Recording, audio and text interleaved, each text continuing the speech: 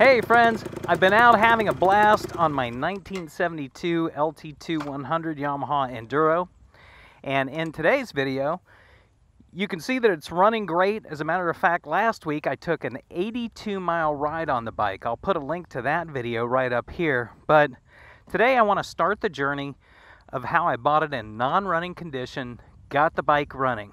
So let's start at the beginning, right when I brought it home. I told a friend that I was looking for an older Yamaha Enduro, and he just happened to have this 100 tucked away in the back of his motorcycle shop. I knew that I wanted it without even pulling it out of the bay. Once I got the bike home, it was time to give it a good cleaning and see just what was lying underneath the dust, oil crud, gas stains, and rust.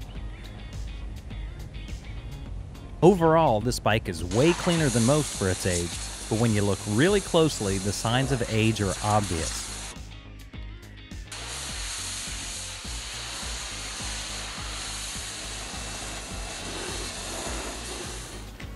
A look inside the gas tank revealed the typical varnish and rust you see from a bike left sitting. I decided to deal with that later and, for the initial startup, attached this mini bike gas tank and petcock I bought off of Amazon for around $25. It's clean, easily zip ties to any frame, and has helped me get a number of bikes going. I also made sure to add some oil to the gas, since this is a two-stroke.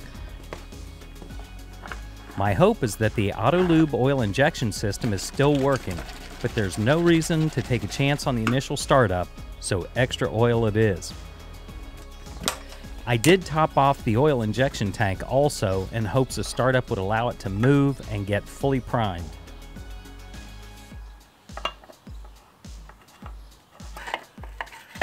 But a big thing, before trying to start one of these old bikes for the first time, I always inspect the air cleaner.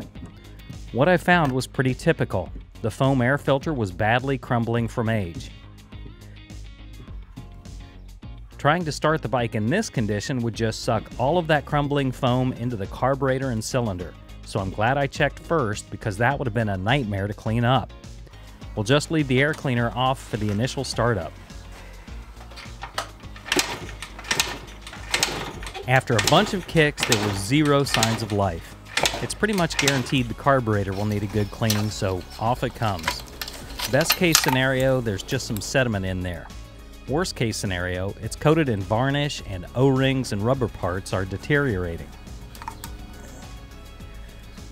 While the outside of the carb looks gnarly, the inside wasn't bad at all. I went ahead and disassembled everything, cleaned the jets out with carburetor cleaner, and adjusted the float level and air screw to factory specs.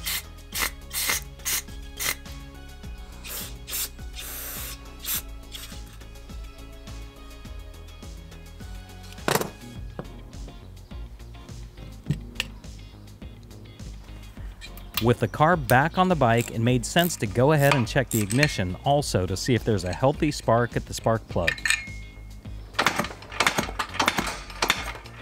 With the plug out and resting on the cylinder head and giving it a few kicks, it appeared the spark was intermittent and weak, a small red spark instead of the healthy blue-white spark we'd like to see.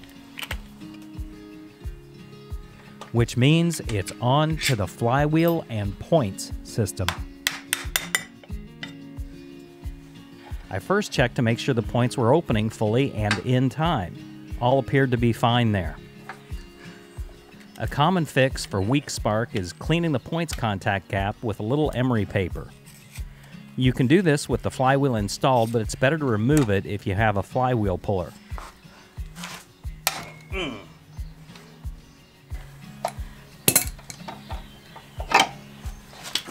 That enables you to inspect the points for pitting, wear, and dirt much easier.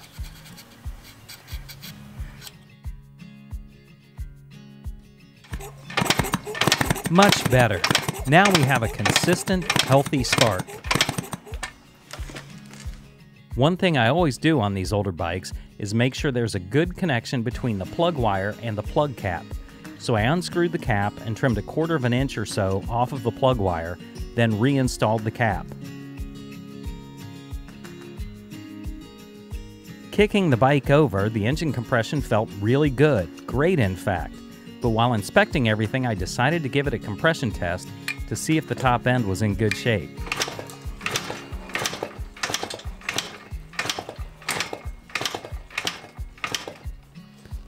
It turned out to have an amazing 165 pounds of compression. I'll take it. Of course, we'll add a fresh spark plug.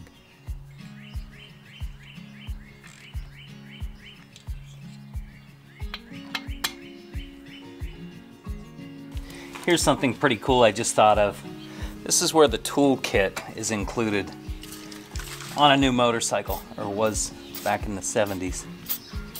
I have no idea if the tools are actually in here, but this is one of those kind of holy grail things, if it is in there.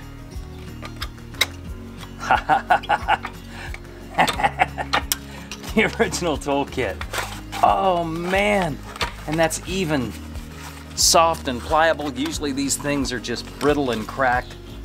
That's incredible. It was obviously used. Had some string around it. This is cool. Some kid learned how to work on things with these tools. There's an old spark plug.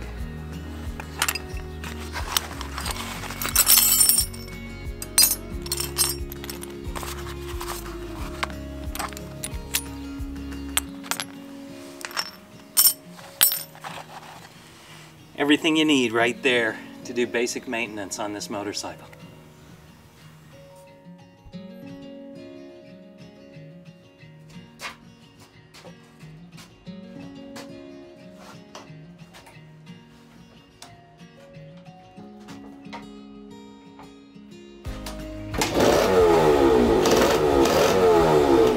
She's running and also smoking like a freight train.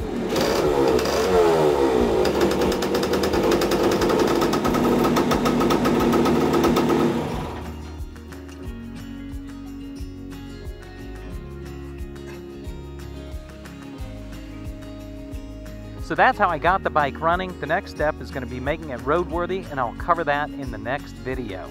I not only want to have the bike running well, but I want to make sure that it's safe and it's up to legal standards too, which, unbelievably, this 50-year-old motorcycle is.